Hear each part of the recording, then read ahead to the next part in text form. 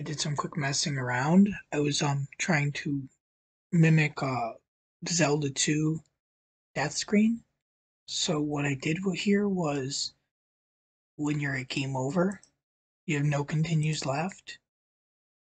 It warps you to this screen number in the underworld. This screen number is this screen right here.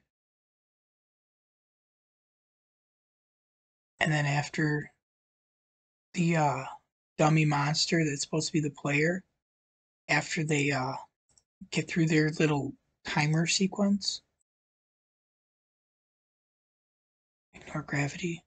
After this timer goes up, they go to warp. When they go to warp, they warp to the next screen. And the next screen would just be the screen I put in there for the warp would be this one. And then I have it set on this screen. When you push start button, it just resets. I can change this to like have another dummy invisible monster or something and have it so it like just resets, the game after a certain time, plays music, maybe makes the bad guy laugh or something like that. Like Zelda 2 or Kung Fu has. So in Zelda 2, when you die, it would show something like this and the screen would flash. I'm not showing the flashing because it could cause seizures or something, and I'm not trying to put those in my game because of that as well. And then after that, it would show this screen, and then the game after like a certain time, which would be like 3 seconds of him laughing or something, would reset the game. Alright, so as you see, I have my game going. Player dies. I have a hurt tile set up just to kill the player. Goes to continue, it says continue. You push start, continues. And then when you die game over, goes to that screen. Then it says game over. Then you push start. And it resets the game. The whole thing can continue in an endless loop.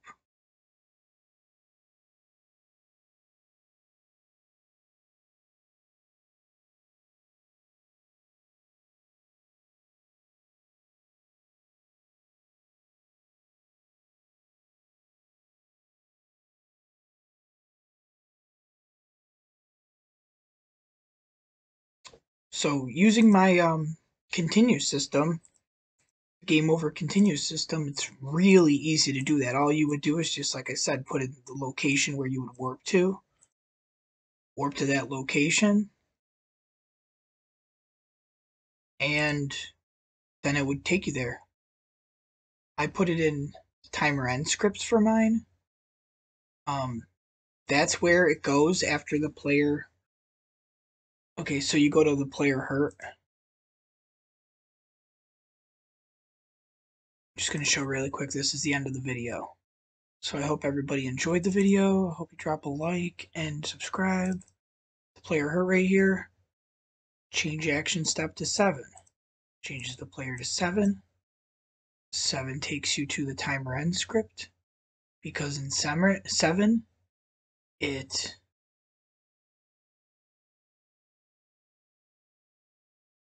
player action step 7 goes to continue. Continue is the timer end script. Timer end script takes you to continue on here. Continue on here is the thing that we're editing. Go to continue. And that's all this.